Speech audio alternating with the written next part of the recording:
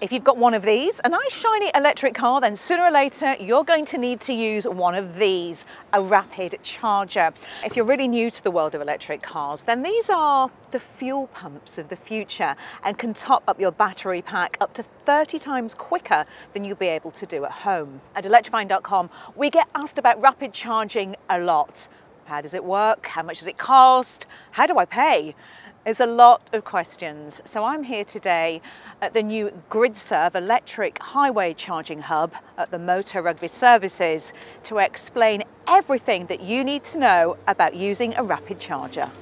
Now, the first thing we need to point out is that, like electric cars, rapid chargers come in different shapes and sizes.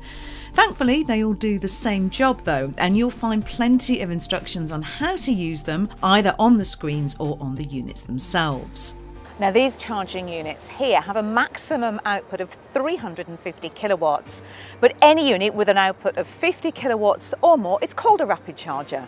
Now, do remember that your car will limit the speed at which it can charge, so you won't actually get to fill your battery at that maximum rate.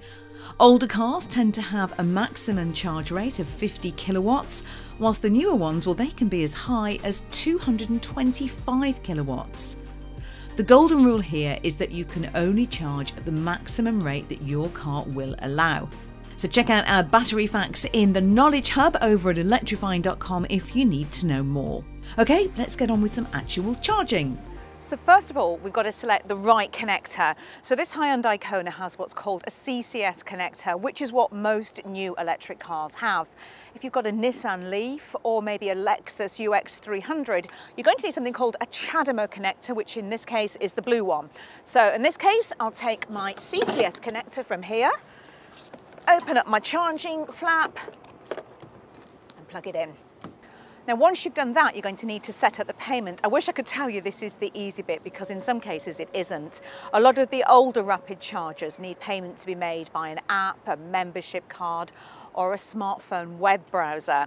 But thankfully, the whole charging industry is adopting contactless payment, and that will hopefully be a thing of the past soon. Now, as I said, this lovely new unit takes contactless cards along with Apple Pay and Google Pay, so you can pay with a card, a phone, even your watch. So all I've got to do is tap my card here onto the pad and we're done. If I look back at the screen, it tells me that my card has been accepted and the charging session is about to start. You'll hear a few clinks and clunks as all the safety tests are done, and then we're charging. And one of the things I really like is the dial here that shows you the rate at which the unit is delivering charge into the car.